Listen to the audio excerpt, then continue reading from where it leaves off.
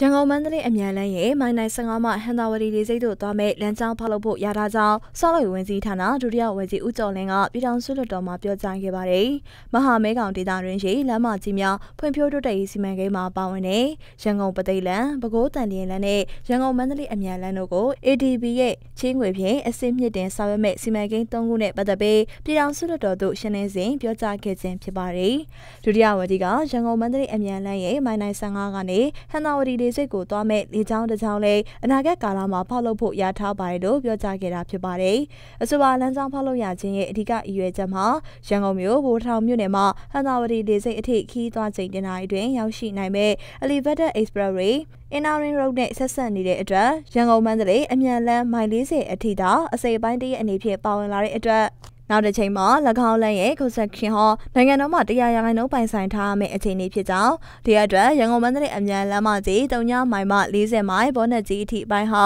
Economic Corridor ရဲ့ Master Plan လမ်းကြောင်းပေါ်မှာရှိနေတာကြောင့်မိုင်40အထိသာဆောင်ရွက်ခြင်းဖြစ်ကြောင်းအမြန်လမ်းမကြီးရဲ့ကျန်ရှိတဲ့မိုင်40မှာအထက်ဘက်အပိုင်းမန္တလေးအထိ၎င်းမန္တလေးမှမြကြီးနားအထိလမ်းပိုင်းများကို PPP စနစ်ဖြင့်အစစ်မြစ်တင်သွားမှာဖြစ်ကြောင်းဒုတိယဝန်ကြီးကပြောကြားခဲ့တာဖြစ်ပါတယ်။ကိုပိုင်ရှင်များကုန်ပြည်ရှင်များသည်ထိုင်းနိုင်ငံအဓိကရွေးချက်မှာရန်ကုန်မြို့ဗိုလ်ထောင်မြို့နယ်မှာ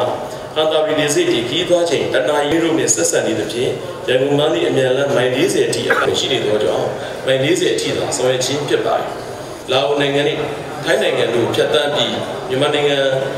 လမ်းကြောင်းရှောက်မှာတော့ရန်ကုန်မြို့သူအတီးတီးဝင်ရောက်လာနိုင်မှာဖြစ်ပါတယ်။ထို့အပြင် future plan အနေနဲ့လမ်းကြောင်းကြီးအဖြစ်ကောင်းတယ်ပေါ်ဆွဲနိုင်မှာဖြစ်ပါတယ်